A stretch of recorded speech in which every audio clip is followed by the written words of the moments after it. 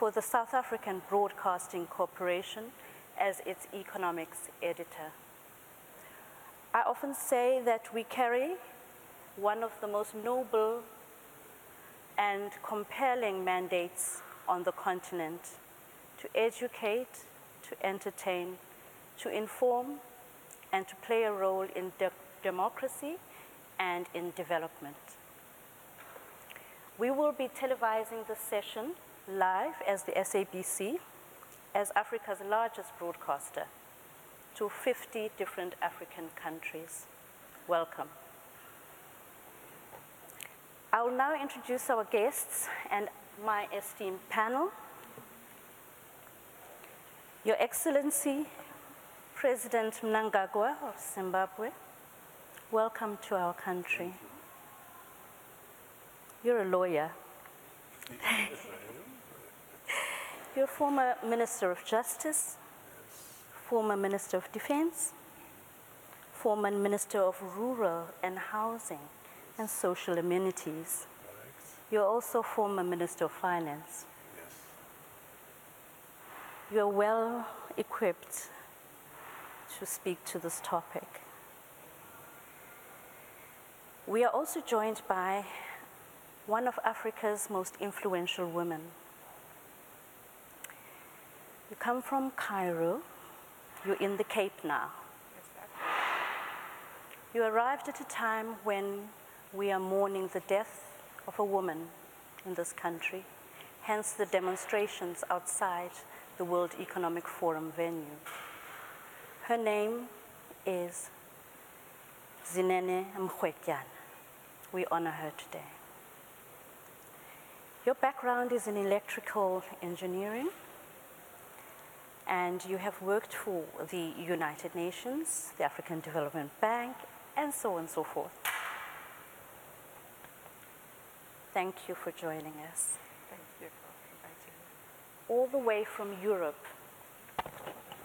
Daniela Stoffel Delprete is a representative of the Swiss government and is State Secretary for International Finance. We will be discussing PPPs. Thanks for joining us. Geoffrey White, CEO of Agile, a very fashionable name at the moment, came and flew in from the Middle East. Thanks for joining us. Madame Wong is from Singapore. She comes from a region whose development path we are all envious of and could share many lessons that we would do well to take heed of. Welcome. Your Excellency, we come from a region, you and I, of uneven development and many infrastructure backlogs. What do you think the big mega projects can do to help us improve employment levels, more even development, and most importantly, how can we begin to collaborate? Well, we have to look at each country's background. The history of each country contributes to where we are in terms of the level of development, in terms of the acquisition of technology in our respective economies. But at the end of the day, history is the past. We now have to look into the future and to say what must we do for ourselves to improve the lives of our people into the future. In my view, speaking about Southern Africa, SADC in particular, all the member states of SADC have different histories and the size of our economies are different. But it is necessary that we integrate, we talk to each other, we have conversation about how we move forward. It is necessary that I should mention at this stage that the current crop of leadership in Southern Africa, SADC in particular, is now different from the founding fathers of SADC. The liberation leaders. Yes, because their task at the time they were seized with the task to liberate our region, that every single country in our region should be independent. So there was a political struggle to gain independence, freedom, and dignity of our people. But our current crop of leadership have a different task to achieve. It is now economic rather than political. Yes, political because we must deepen our democracy. That is political. But it is necessary that we now grow and modernize our economies. We must be able, as we develop individually, make our economies talk to each other, have a conversation to each other. Now you are talking about major projects in our respective countries. What comes to mind immediately is the major projects that are applicable to the region. Things like energy. We have a deficit of energy in the entire SADC area. So we must look at how we must collectively resolve the issue of energy in Southern Africa or in SADC in particular. That's number one, so that as we move forward, as we modernize energy or electricity is critical to achieve that objective. Then secondly, the issue of infrastructure. Some infrastructure is domestic, that is, it's national. Some infrastructure is regional. If you look at roads, we must have roads that speak to each other. We must have roads that are developed a standard that is acceptable to the entire region in our area. Let us look at our railway infrastructure. Our railway infrastructure was developed separately during the colonial period, but now we must make sure our railway system and networks must speak to each other. We must modernize, we must have a vision as to what we must have in future in relation to our railway system in our respective countries. I think something like of the 15 or 16 countries of SADC, I think 12 of them or so are landlocked. They have no access to the sea. Like yours, Mr. President. Yes, like in Zimbabwe. But we must not then bury our heads in the sand and say we are landlocked. We should say, initially, we believe we must say we are land-linked. And how do we get land-linked? We must develop systems to take us to the sea. But down the line, as we cooperate with countries which share the seas, like Mozambique, South Africa, Namibia, we become also sea-linked because we've now developed infrastructure that can look after our goods and services in and out. But to do so, we must have a system where those countries who are landlocked, the cost of their services in and out, goods and services, we must find a way of lessening that burden so that on average, our economy is not to be burdened by the reason that we are landlocked. We must be able to cooperate either by road, by rail, or by air. It is critically important that we do so. So I've talked about energy, which is a deficit in our area. We also now must look at food security. It is critical that in developing countries like Africa, the primary thing we must secure is that as a region we must be food secure. Yes, we don't have the same endowments in regard to agriculture in the region. But I believe that if we modernize and mechanize our agriculture and have a focus as to where we want to reach in relation to making our region food adequate, then we must cooperate in mechanizing our agriculture, in modernizing our agriculture, and having each member state doing the best depending on the advantages they have in terms of agriculture, wildlife, or livestock. That is another area. Then the next thing that follows is that we are also endowed with minerals, but not every member state of SADC has the same number of minerals in the ground.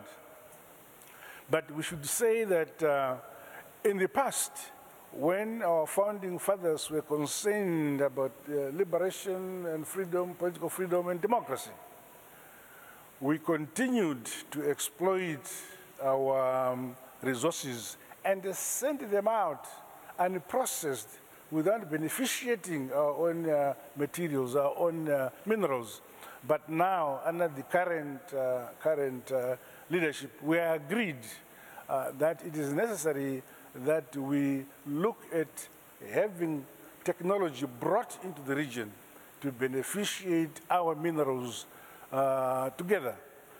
At the end of the day, in the past, even the minerals, we had no capacity to be effective in the global market. It is also necessary now that as we develop, as Africa joins the global market, we also in our region must make sure we don't limit ourselves to the level of production, primary production.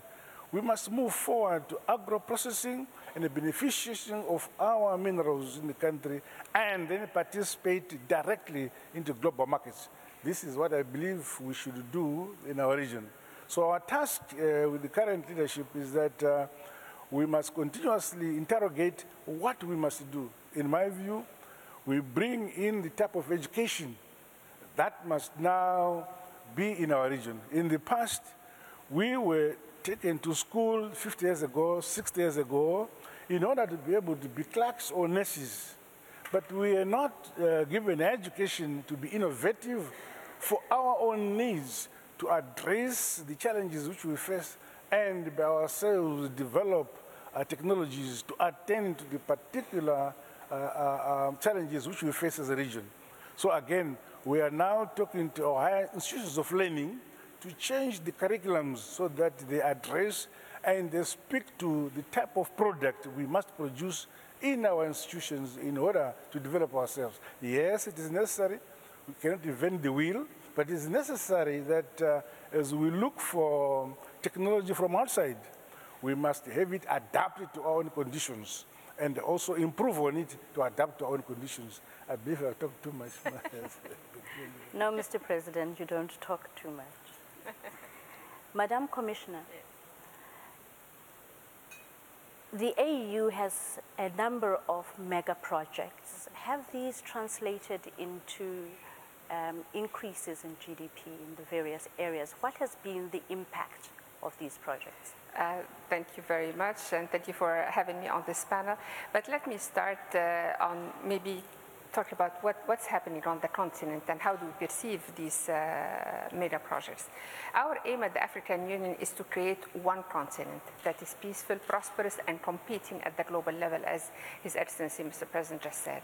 Now, to do that, and maybe I will focus on infrastructure because this is what I know best, or at least I'm trying to know. Infrastructure, why it's important? The African Union has launched, as you know, for instance, the African Free Trade Area, and it went into effectiveness last July. We're talking about a huge continent made of 55 countries. The population is 1.3 billion people, increasing. This is young and energetic and in need of employment. Thing is, India has almost the same size in terms of population, but it's one country. Now we're talking about 55 fragmented economies. The size of our economies is small and cannot absorb all this potential of young people and cannot create this large number of employment that is needed. Some studies say, and hear me well, that Africa needs 1 million jobs per month. 1 million jobs per month. This is why mega projects are important. We need to make sure that whatever we're going to do, we need this huge space, and that's why we created the African Free Trade Area. We need to trade among each other, but trade in what? trade in the routes of services, therefore we need to industrialize, transform, and so on and so forth. Now, the African Union has created or has worked with the regional economic communities in selecting a number of regional and transcontinental projects in the fields of energy, of transport, of ICT, and when I say transport, that's road, railways, air, and maritime. I wanted to highlight that since we are talking about trade, the cost of transport within the composition of our the cost of export on the continent, 70%. So transport accounts for 70% of the cost of export in Africa. It's 20% elsewhere. And every 1% increase in transport and telecommunication infrastructure on the continent translates into 3% increase in exports. That's why it's important we work on our infrastructure, especially that the infrastructure that we were left off with mainly goes from Africa to the former colonials, but not between African countries. So that's why our program focusing on linking and physically linking the continent together and integrating it. Which is what the president exactly, and taking it further.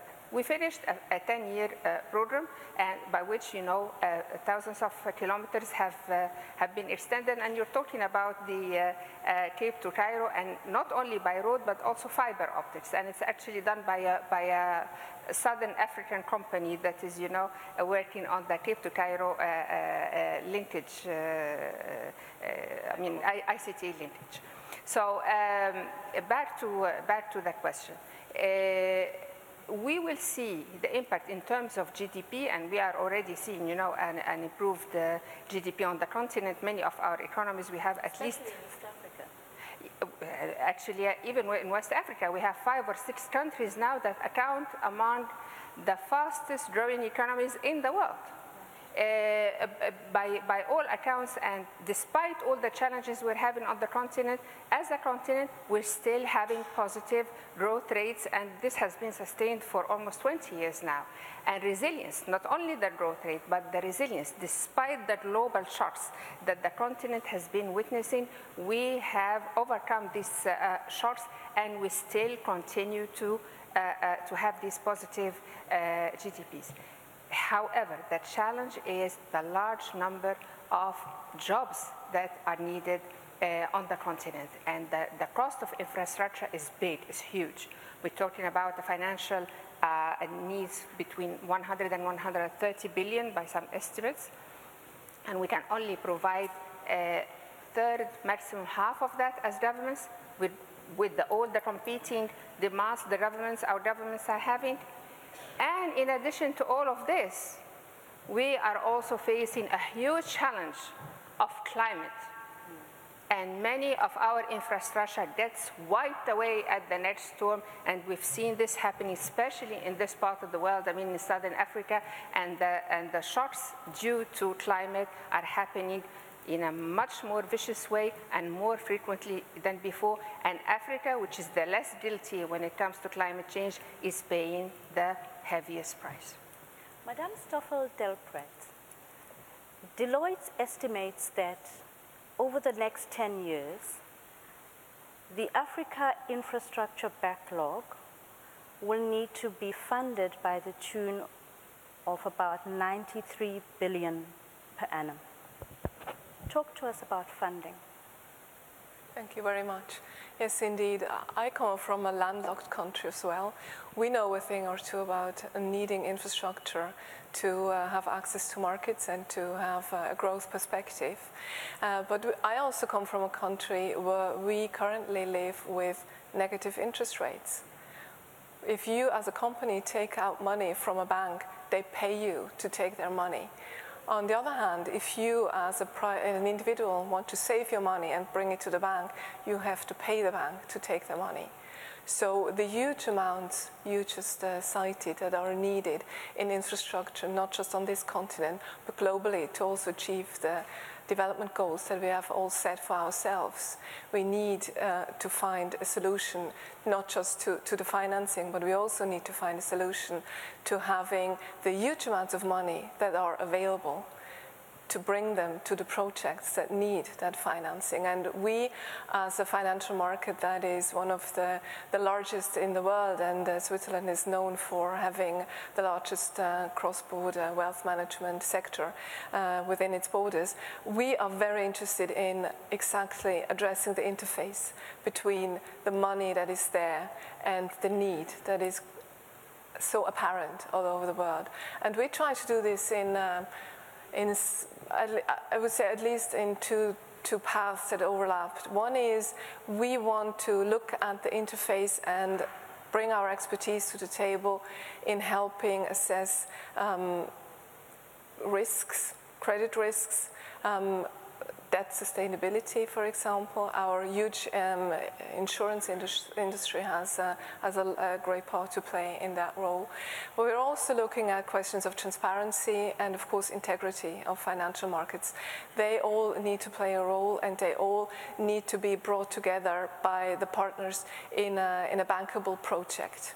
And we're very much interested in finding maybe prototypes and working also with regional development banks in finding exactly the right recipe of all the needs, as also Mr. President addressed them, to have money flow from where it is to where it is needed, also to the benefit of those who then invest.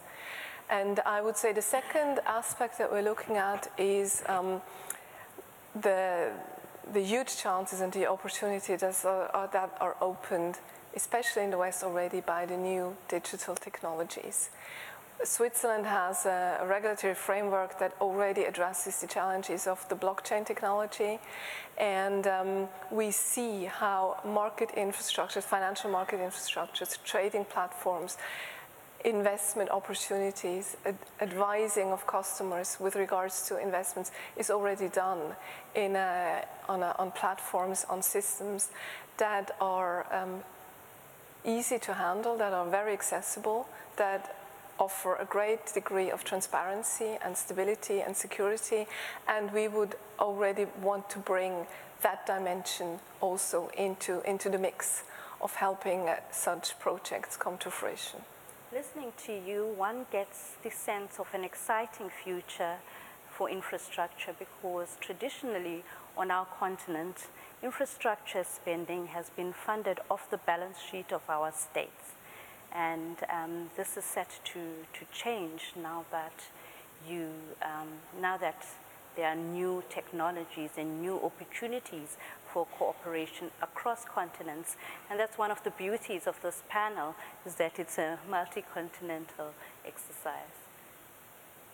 Jeff White, what is your contribution to this? So I think, as a private and sector investor, and Agility is one of the world's largest logistics companies operating globally. And from an Africa perspective, I think we are hugely bullish on the African opportunity. A lot of our traditional markets we're seeing are slowing down or stagnating. We think Africa is the place to be investing and putting real capital into providing infrastructure solutions. Now, as a private company, we can't do full infrastructure packages and sort everything. So we're investing in what we see is fundamentally infrastructure aligned with the growth opportunity. So we're building across the continent a network of international standard warehouse parks. Now, on the face of it, that doesn't seem particularly exciting, but the reality is the capability, the warehousing and buildings that are fundamental building blocks to economic growth and prosperity. So we use our warehouses, we invest, we put the capital in, we buy 500,000 square meters. That's about 100 football pitches, to put it into perspective, on the edge of all the major cities in Africa. We build the infrastructure and we invest in it, so it creates a platform that enables trade. And we see it, and I think it aligns with everything everybody said, we see it as a way that manufacturers are able to have an ease of doing business and manufacture locally to meet demand. It's a logistics platform that will support regional trade and the growth with the Africa Continental Free Trade Agreement, the growth of a market that's 1.3 billion, 2 billion people by the time it's actually up and operational. We think that e-commerce is going to be huge in Africa. So although building warehousing doesn't seem hugely important, the reality is it enables SMEs to grow and develop. An SME can come to us, and we've got examples in our current portfolio where they couldn't raise the money to build premises to expand their operations and meet international standards. For us, they can come in under our SME program, sign a lease, pay a deposit, and get the keys and move in Monday.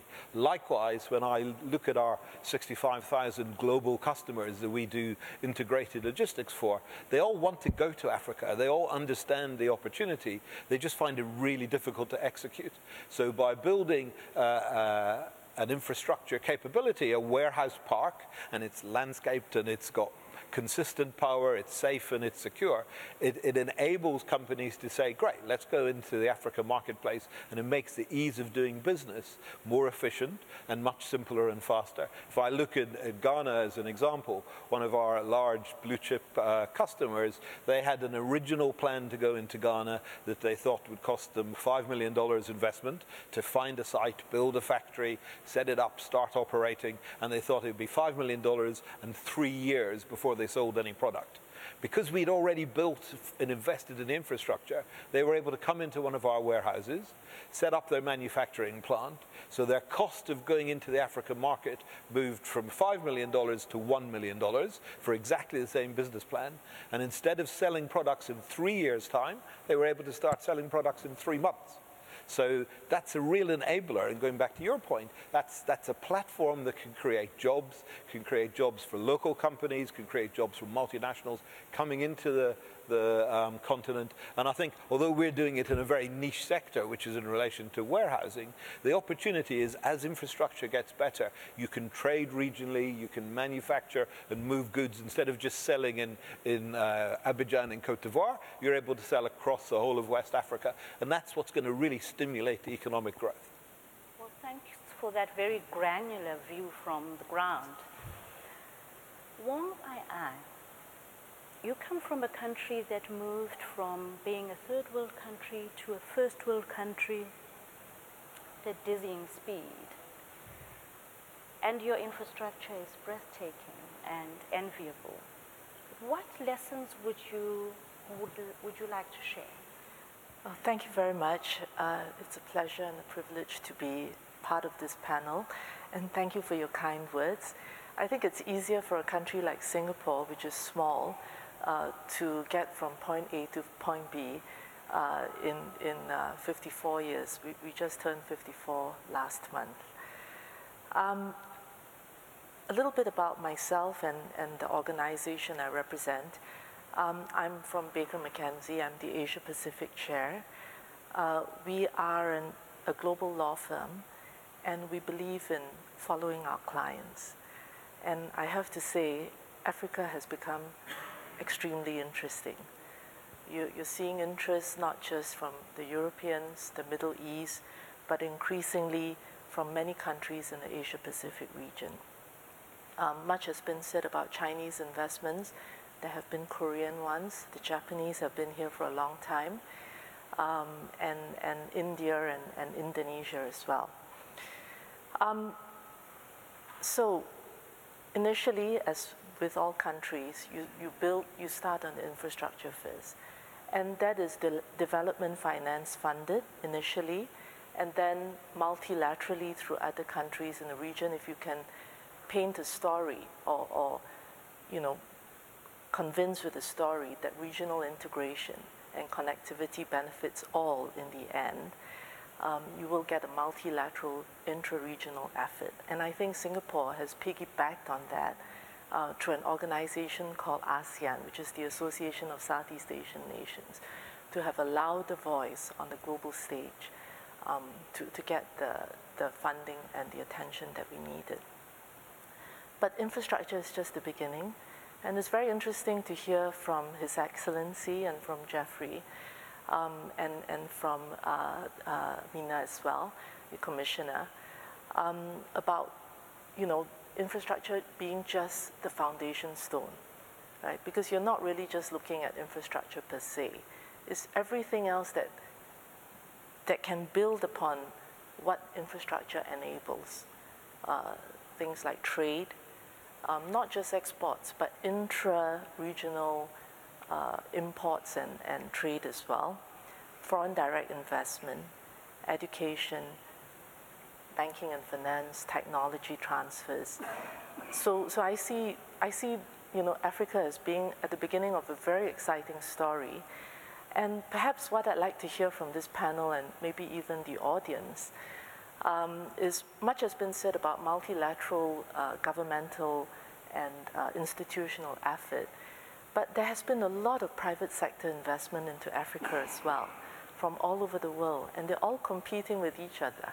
And the FDI is growing by double digits across the continent. So, it'd be interesting to see, apart from infrastructure, what the African Union and other countries are doing to get together to coordinate and enable their private sector investment. Because I think in the end, that is going to be the engine of growth. I think they'll have to answer whether the African private sector is growing, and is it growing as fast as it should. But Mr. President, we need to tell a harmonious story, and we need to work on social cohesion.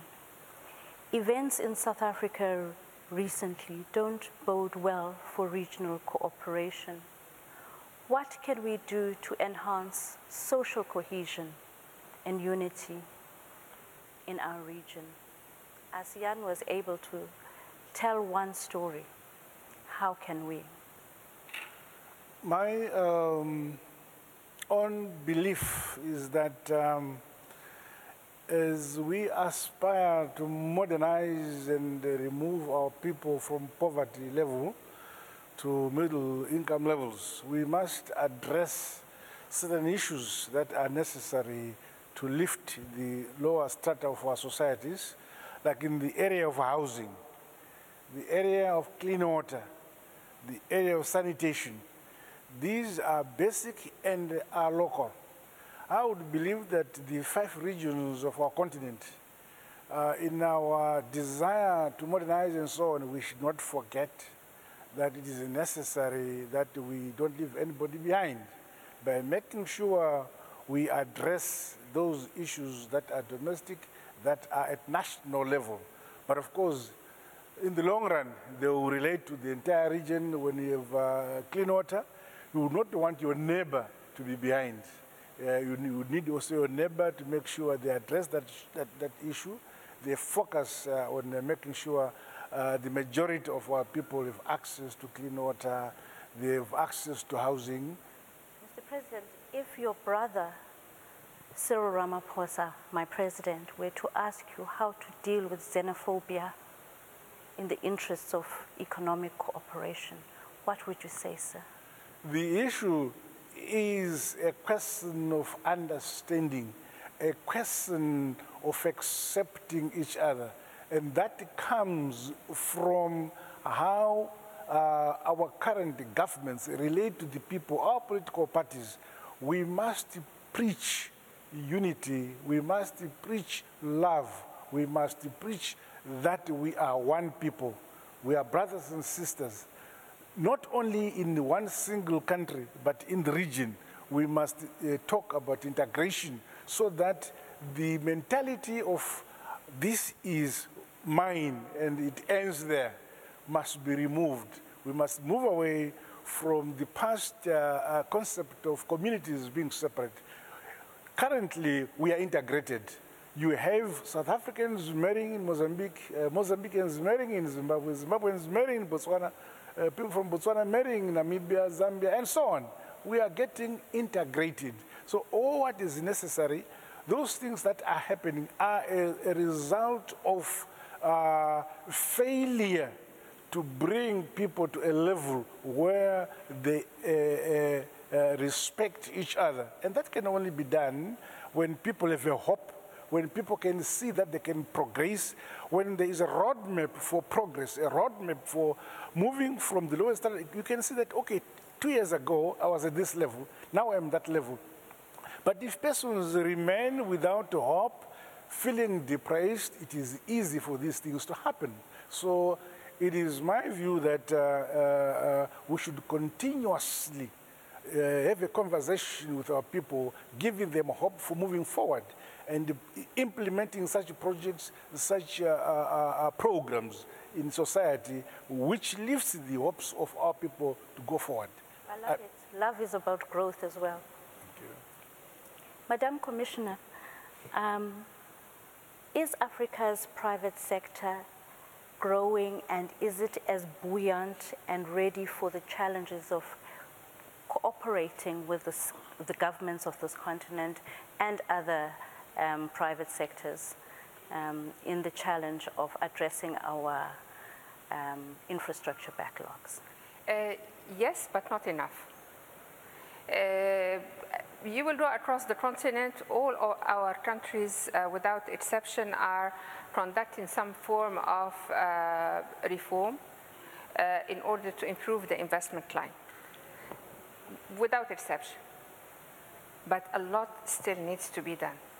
And as I always say, I mean, I just mentioned the number of $130 billion needed for infrastructure alone. And of course, that's beyond any government to carry. So unless all stakeholders are partnering with the governments, we will not be able to address the challenge. The private sector increasingly in our countries is perceived as a viable partner. But as I said, it's not enough. We need to continue to improve in terms of ease of business, creating economies of scale to provide, an attractive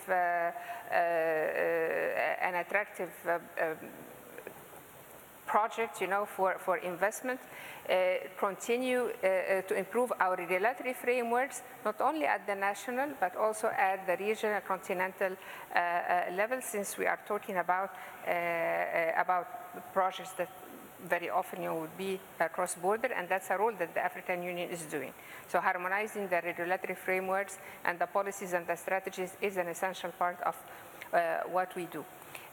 But there is also, all is not negative. We have African initiatives such as Africa 50, which is by definition a private sector initiative, or an initiative geared to attract the private sector, the African private sector, to invest in Africa. We want our brothers and sisters, owners of businesses in Africa, not to put their money in Switzerland, with all due respect, but to put them and to invest them in the continent. So we are looking also at attracting and securing the investments of our brothers and sisters, Africans, to continue working on the continent.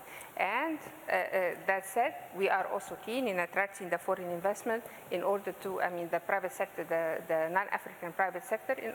This is also an opportunity for technology transfer, for improving skills, for creating, new ideas. And it's a dynamics we need to continue working on.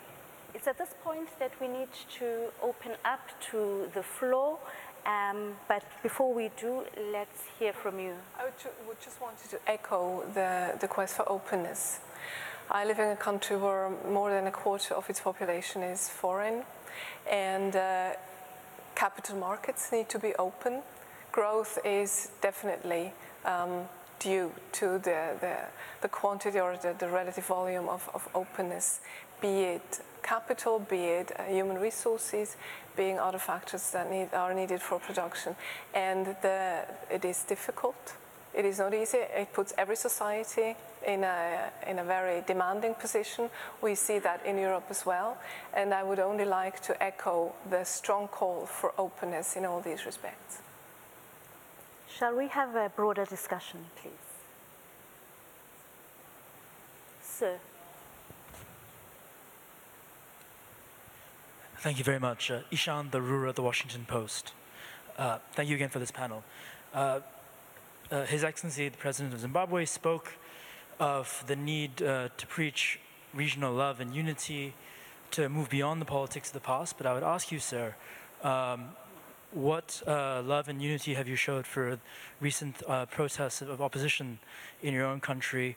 What can you tell us about your country's progress from the politics of the past, 2 years after a very significant transition, and hopefully towards a more progressive and inclusive democracy? Mr. President? Yes, thank you very much for that question. From the day I came to office, my mantra was that we must be united. We want a united Zimbabwe where everybody is accepted. We have preached peace and unity in Zimbabwe. We have opened up. For the last 20 years or so, Zimbabwe was isolated. It was a pariah state. That we have opened. We have said we are going to engage and re-engage. Engage with those countries that had not engaged with Zimbabwe before. Re-engage with Zimbabwe, with those countries that had disengaged with Zimbabwe. For the first time, my brother, if you, your memory can help you, the last general election we had in Zimbabwe was the first general election that we held where I opened global space for global media to witness our election, and it was very peaceful. We were surprised when, of course, at the end of voting on the second day that there was the violent demonstrations that have happened. We are against that. And I believe that as we go forward, for instance, during the campaign period, I proposed that all the 55 political parties participating in our general election should sign commitment to peaceful elections, and we did so, and it happened. But not everybody will catch up with good things. Some remain behind. But we will do our best, my brother, that we should continue to preach peace and ask everybody that only when we are stable and we are working together in unity can we prosper. And we will be respected by the international community if we show that we are democratic. We give democratic space to everybody. In terms of constitution, we have one of the constitutions, I think, in our region, which is very, very democratic, and we respect it. However, the rule of law must be obeyed. The rule of law must take root in our country. Not everybody observes that overnight. But as we go on, I have no doubt that as we move on, we shall continue to improve and deepen our democracy. Thank you, sir. I saw a hand on this side. Is that hand still up?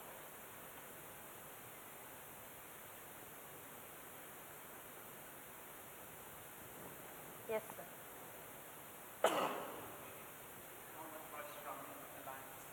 News, just in terms of interregional progress, how are you aligning with NEPAD, African Union? How's the coordination working? Who is the director there? I think to the Commissioner. The NEPAD is part of the African Union.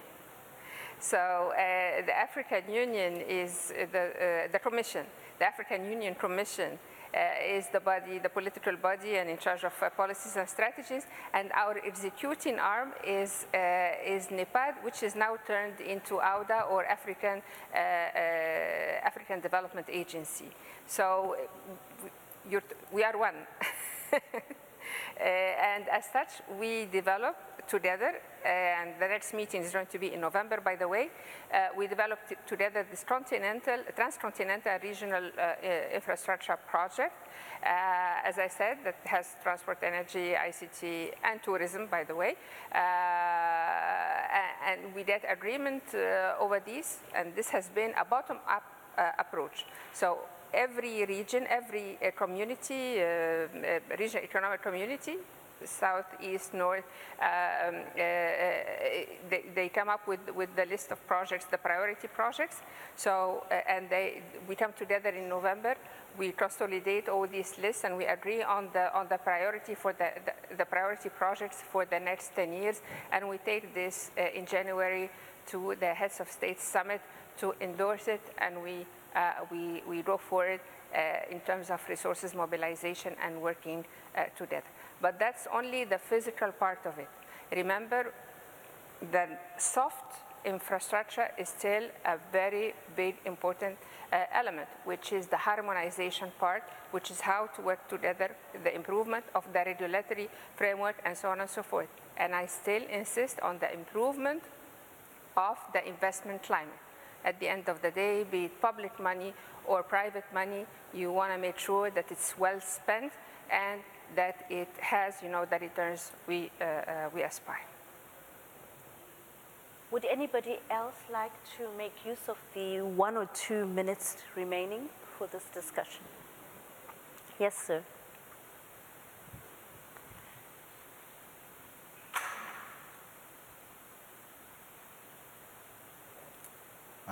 Thank you for this opportunity. My name is Gqubule-Mbeki. I'm part of the Global Shapers community.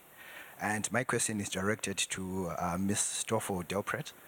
And the African youth are considered a critical stakeholder in these conversations. Statistics say that about 75% of the population in Africa are youth below the age of 35. So this would mean that this would be an integral part where young people should play an active role. So which areas, or maybe how can young people be involved more in this conversation, specifically in what you said in bridging the gap between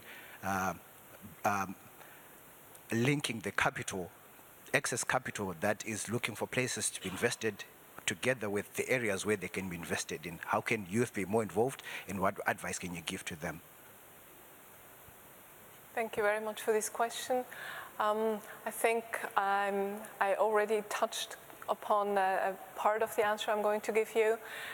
It's your generation that are the tech savvy. You are the ones who have to carry the continent into the next revolution, the digital revolution. And you are our counterparts if we talk about blockchain technology and how we could use it for international money transfers, for remittances, for creating a stable coin or helping to create a stable coin that may help in stabilizing the system. So while having discussions here also in Cape Town, it occurred to me, and we discussed infrastructure, while you mentioned the IT side of it all. I did mention that when we talk about mega projects, they are great providers of jobs, and they help create jobs for youth. But I do not wish for this to be understood that this is the only way youth is going to be involved in any project, mega project or otherwise.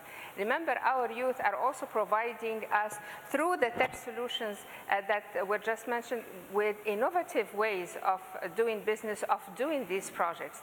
And we have across the continent a wonderful number of initiatives that were initiated, thought of by youth, that provided us with ways of doing things that were not imaginable before. Think of the energy to pay as you go, for instance. Think of mobile money, which is about financial inclusion across the continent.